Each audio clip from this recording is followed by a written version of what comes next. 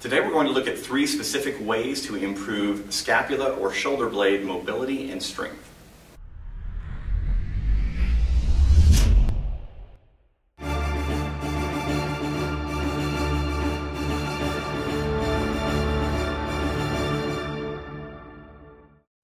One of the questions I get asked a lot in courses is about the shoulder blade or scapula. In the modern fitness environment, lots of people like to do overhead work. Sports, obviously, we're doing overhead work. And having a mobile and strong scapula is very, very important for a lot of different reasons in terms of shoulder control, keeping your back healthy, making sure you have decent posture. So there's a lot of stuff, a lot of reasons that you want to have scapular control. Now, what I'm going to do is I'm going to take you through 3 different versions of an exercise that we call a camshaft. You can call it whatever you want. It's basically making circles with your scapula or your shoulder blade.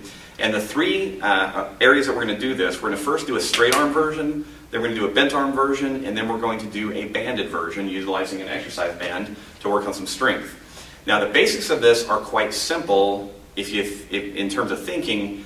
Performing it's a little bit of a different story. So we're going to start off with the easiest position, which is going to be, I want you to take one arm, put the thumb on top, lock the elbow. The elbow needs to stay locked throughout the standard straight arm camshaft because we don't want you using your bicep or recruiting it too much to make the motion happen. So what you're going to do is you're going to stand in neutral. You're going to take the arm directly out to the side. Not up to the front, but out to the side on about a 40-degree angle or so. Now from here, what you need to do is you need to focus on your shoulder blade, lift it up to your ear, pull it back to the midline. So in other words, pull it back to your spine. Now pull it down to your hip and then punch it forward. So we're going up, back, down, and forward.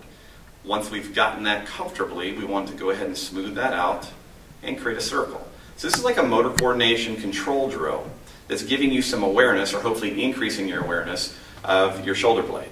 Now, notice that as I'm doing this, my hand is not making a big circle, which is the #1 error that you will see other than the bent elbow. So it's as if you've grabbed a rope, you're holding onto the rope, and your shoulder is moving while your hand is staying fixed in place. And that's what I want you to focus on.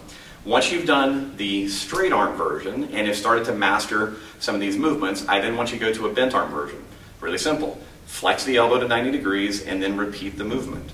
Now some people will actually find this much more challenging because the motor control feels a little different when you don't have the long arm lever.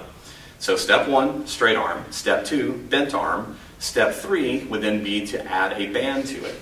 So in this particular case, since I'm working my right side, I have an exercise band attached, and right now I'm going to keep it basically at hand level.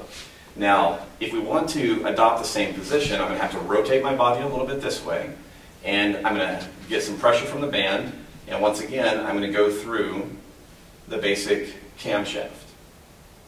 And this is just giving me a little additional load, and obviously I can have a much heavier band if I want more strength work. Now that you've seen that, here's the important part. A lot of people that go through our courses, they learn this because this is the basic movement that we teach on our DVDs and our courses. But what we're always trying to emphasize is that you do not want to have coordination only in one movement pattern or only in one body position. So once you've mastered straight arm, bent arm, and done some strength work, now you need to start playing with body angles or shoulder angles. So what we tell people is think in terms of 6 positions. I have a top position. I should be able to do a camshaft there. I have a bottom position. I should be able to do a camshaft there. So top and bottom. I have side, directly out to the side. This is a weird one. You have to kind of figure out how the scapula is supposed to move. Then a cross body. So my shoulder's staying square, but I'm reaching across. This one's often quite complicated or difficult for people, depending on their relative level of flexibility.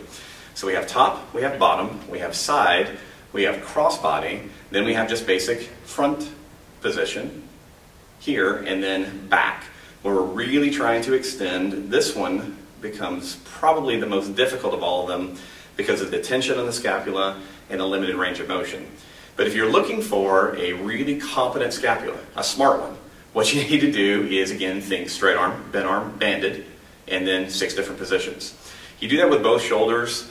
Give this a little bit of practice over 1 to 2 months. What you will find is a massive improvement in freedom in your ranges of motion, your strength levels, and also just the general comfort and less tension that you're going to carry throughout the day. So good luck with this. If you have any questions about it, please let us know. Otherwise, enjoy your new shoulders.